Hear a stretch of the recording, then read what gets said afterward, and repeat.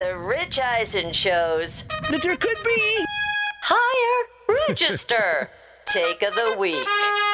Chris, you go first. You go first, and then Okay. TJ, and then I'll bring up the rear here. What do you got over there, Chris? Go for All your right, I'm a Irish. fan of the Boston Celtics. That's no secret. Yes, indeed. We last won a championship in 2008, so it's been a while. Since then, we've made a lot of moves, a lot of trades. Danny Ainge has acquired a ton of draft picks, okay? It's also free agency time, so it takes me kind of back 3 years ago. Made the trade for Kyrie Irving, convinced Gordon Hayward to come and reunite with his college coach, Brad Stevens. Got Al Horford in a big coup, signed him to a big contract. All three of those guys not on the team anymore. Been a lot of draft picks, but who have they actually drafted? Made a great move for Jason Tatum. Jaylen Brown's turning into kind of a superstar, but not a lot of home runs in Danny Ainge's draft class over the last dozen years or so. But I got to tell you, guys, I still believe in Danny Ainge. I still believe he's going to bring Banner 18. Oh my gosh! So I still believe in him. You don't believe in Danny Ainge anymore? Yeah, he does. He does. I still believe in Danny Ainge. We're gonna get another banner someday. Oh gosh! We win one for Tommy Hudson. What do you have over there, TJ? RIP. Whoa, Rich, listen. Oh, gosh. Listen, guys. I know they say nobody wants to hear about your fantasy football team. And that being said, you're going to hear about my fantasy football team today. I'm in a pretty competitive league. Okay. You know, right now I'm in a 3-way tie for second place at 6-4. I'm doing pretty well, but doing just well isn't something that I'm interested in, Rich. You know, I want to be great. I need to be great, guys. So I made a move. I'm an Aaron Jones fan. He's great. He's a friend of the show. Yes. Love him.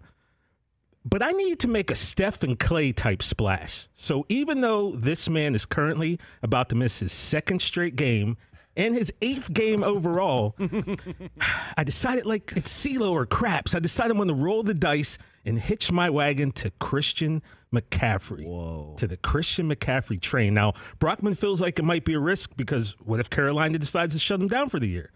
Then you can change my name to Saran because it's a wrap.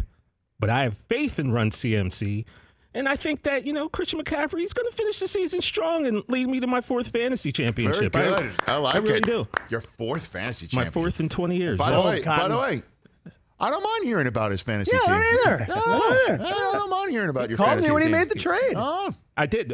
I called I Chris and Cage. I think Chris you and might- Cage were having a walk one day, Rich. I and think you might be right. I think you might be honest. I had to make a move, man. So before the season, I said Seattle was going to win the West. We said the Colts were going to win the South and the NFC and the AFC respectively. So here we are through 10 weeks plus one game and looking pretty good.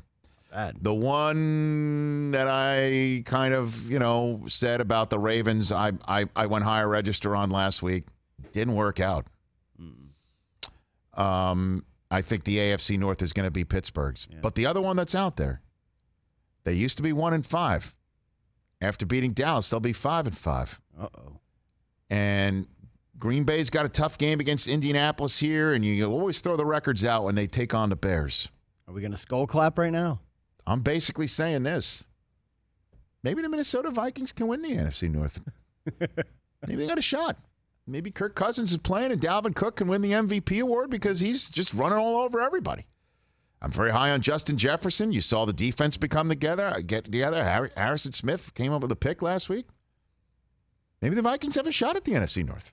Kirk finally won in primetime.